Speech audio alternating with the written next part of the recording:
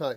Okay, so in this video, we're going to use the second derivative test for functions of two variables to find the maximum or minimum or saddle point of a function. So the second derivative test, really, since we're talking about functions of two variables, this is really a test of the second partial derivatives, right?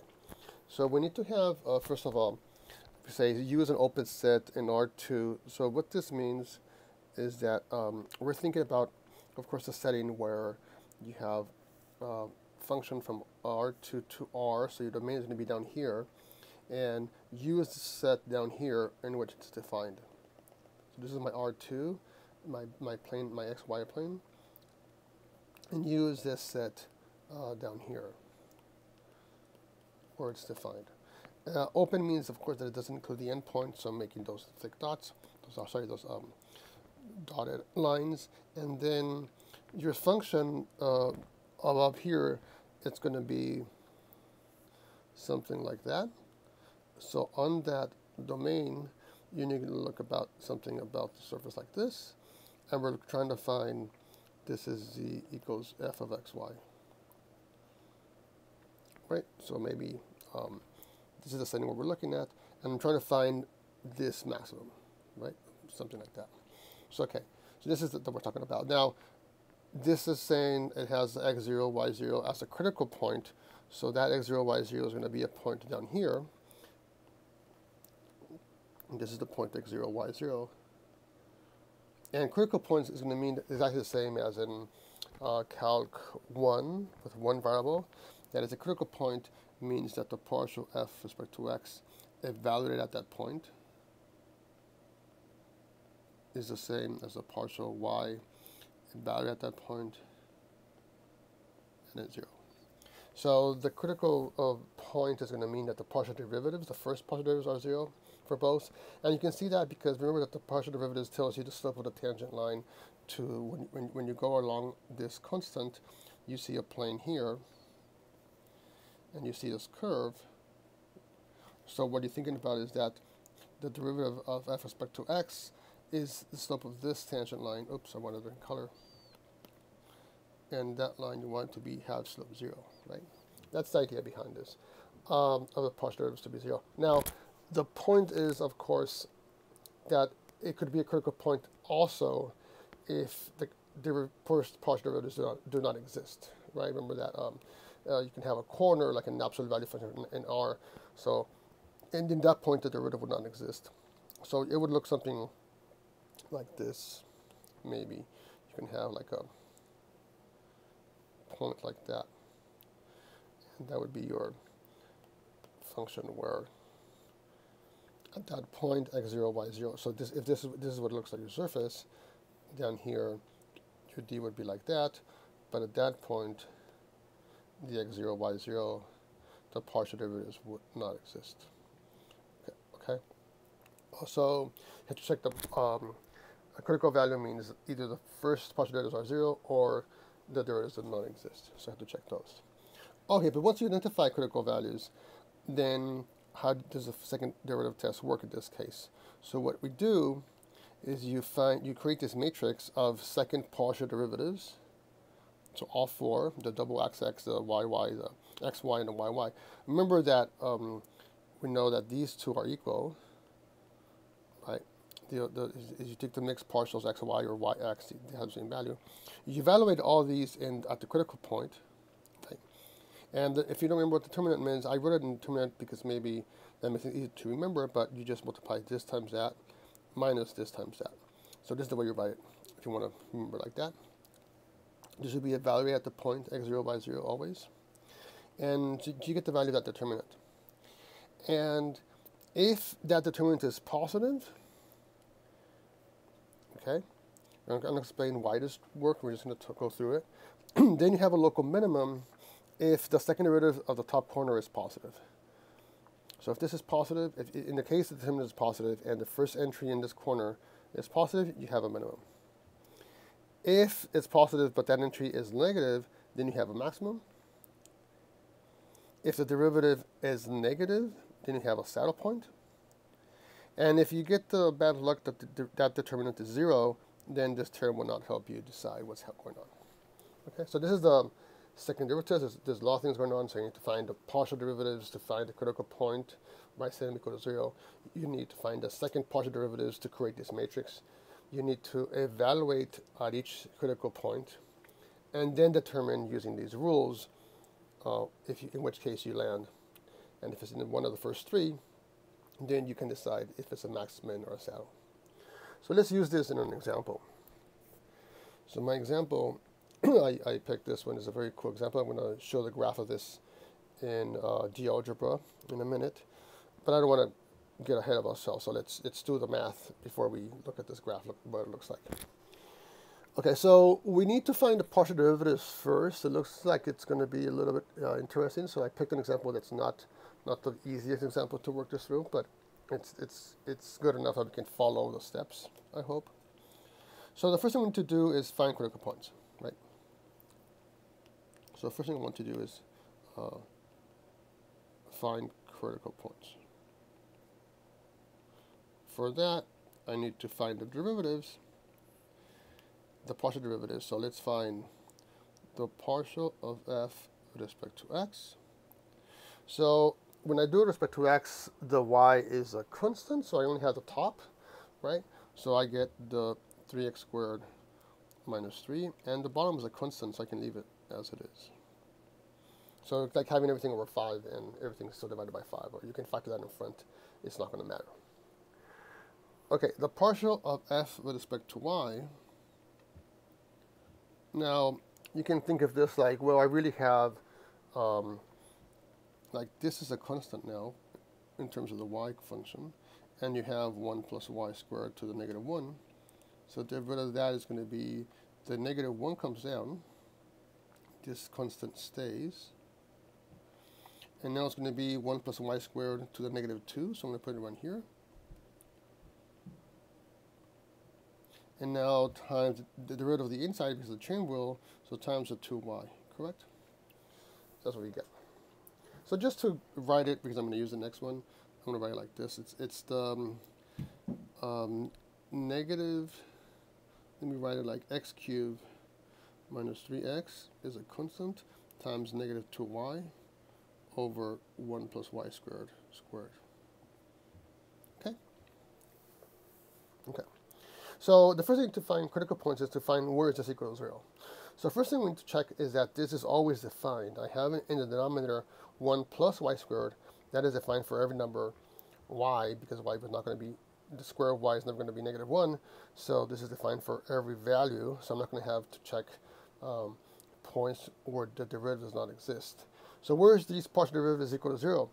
So it turns out that it's not that hard because I have this fraction here, and this is going to be 0. The first one, so I'm looking at the partial of f with respect to x. This is 0 only if, so the partial fx is 0 means that 3x squared minus 3 is 0, right? So the denominator doesn't affect this, so I'm going to have, if you divide everything by 3, I get x squared minus 1 equals 0, or a factor of 3, it's the same. And then if you square root both sides, if you move 1, you square root, sometimes we forget that we have 2 roots, so I like to factor. So I have 2 options. Either x is negative 1 or 1. Okay, now let's do this one. For this one, it's this part is going to give me, this is only going to be 0 when the top is 0. See, but I get x cubed minus 3x equals 0. I can factor in x cubed minus 3. Sorry, I factor in x. So this is x times x squared minus 3. So this is x equals 0, root 3,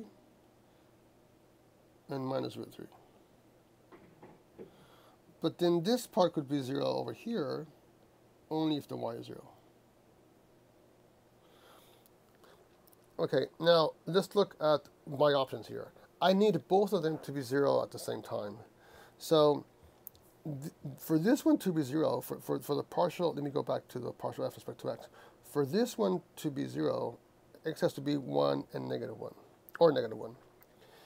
If x is either of these values, over here, x equals to -3, √3, or 3 is not going to make both be 0 at the same time, right? So that cannot happen. So my only options here for having both equal to 0 is that I need to have this part equal to 0, the y has to be 0, which means the x has to be these values, right? So my critical points where both of them are 0 at the same time, I really only have the points 1, 0 and -1, 0. Those are my only critical points. Okay, because these values here, I'm not going to be able to pair them up so that this partial makes 0. These values did not make this partial derivative 0, and so it's not going to work. Okay? So these are my only critical values, 1, 0 and -1, 0. Okay, so we got that. Now what do we need to do now? We need to find the second partials. So what we did over here, we need to find the second partial derivatives. To do that, we need to go from here. So let's do it. So this second partial derivative, this one looks pretty simple. The second partial of f, if I do x squared, so x I'm doing right here, right? I just get 6x over 1 plus y squared, because this is a constant. That one was fairly easy. Now if I do fxy, if I do the second partial of f, and I take the y of the x, so I'm thinking about this one, okay?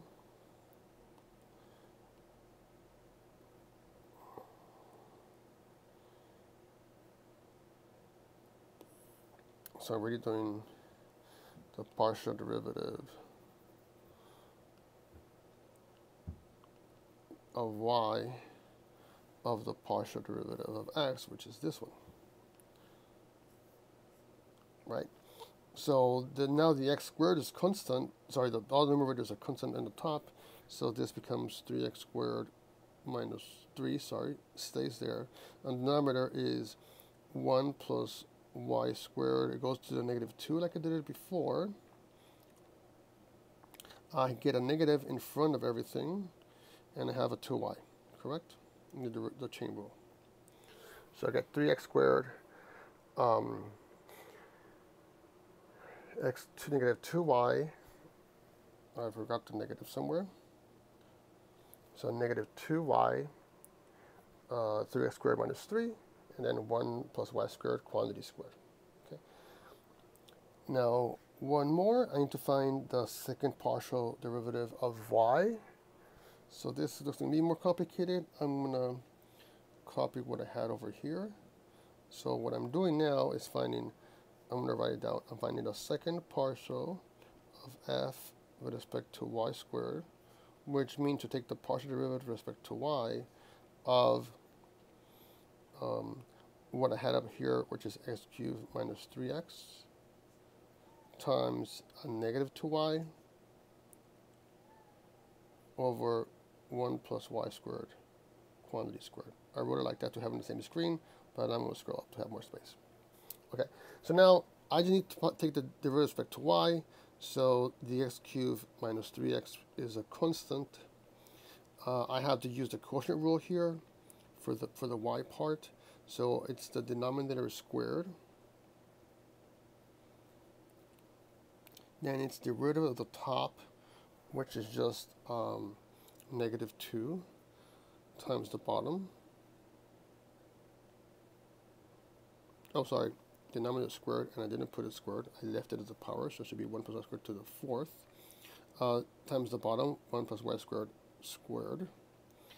And then minus, so when you change the sign, it becomes a plus. The top, 2y, times the derivative of the bottom, which brings down to 2. Then it's 1 plus y squared to the power of 1. and then the chain rule means the derivative of the inside, which is another 2. Okay, so this is a constant in front, and multiplying all that. I don't need to simplify this a lot. I need to evaluate this at a point. So I'm just going to simplify a little bit just to see, to make it easier to evaluate. But we don't need to do a lot of this with this. So I'm going to leave this like, I get, I'm going to put this guy first. I have a 2, a 2, and a 2. So I get 8y squared, 1 plus y squared. I'm just writing that term first. And then I'm going to write this term, minus 2 times 1 plus y squared. Okay, so that's the derivative, the second partial of f with respect to y. So we're almost there. I want to keep going. So what I want to do now is evaluate these things at the 1, 0 and the negative 1, 0, right? So I would like to have a table with all this. So let me see if I can rearrange this to have it all together. I'm going to resize this and make it a little bit smaller over here in the corner. I'm going to resize this and put it over here in the corner. Okay, so I have very tiny there, but we can see it. Because what I need to do now is basically just evaluate these guys at these points. So I'm going to have a table of my critical values, critical points. Is the 1, 0 and the negative 1, 0. I'm going to find out what is the fxx at that point, who is the fyy at each point, and who is the fxy at each of those points. And then I'm going to find out the value of the determinant, and then decide if it's a max or a min. Okay? So I'm just doing this table to keep things a little bit more organized. So what is f of x at 1, 0? So I'm looking at this one over here. When I plug in the 1, 0, that gives me a 6. Okay. Now, what is fyy when I plug in the 1, 0? The fyy is this one. So when I plug in here, the 1, 0, the x, this becomes, when y is 0, look at over here, this becomes a negative 2. So if you look at this carefully, when x is 1, this becomes 1 minus 3, so that's a 2.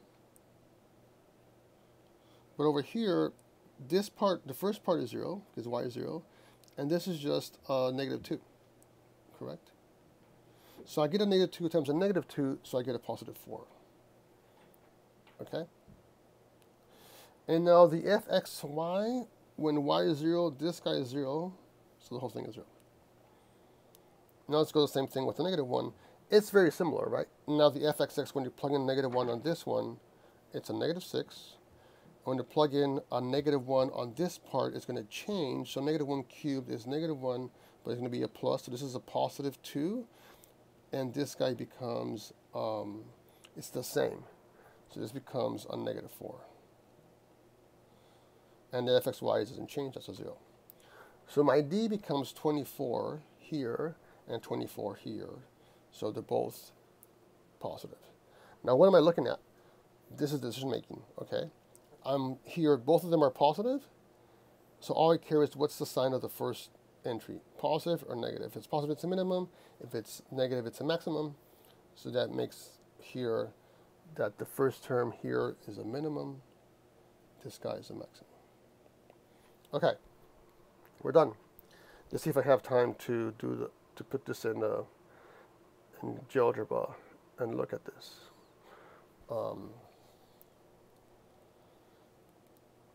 In here.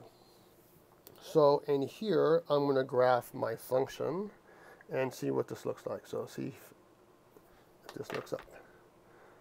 So my function was, I need to go back and see it, but I have it written over here. Let me screw up. I have function was, I need to write a parentheses, I guess, to do the thing. It's x cubed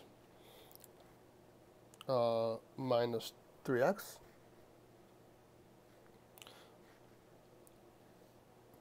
And now in the bottom, that's not my function, I write 1 plus y squared.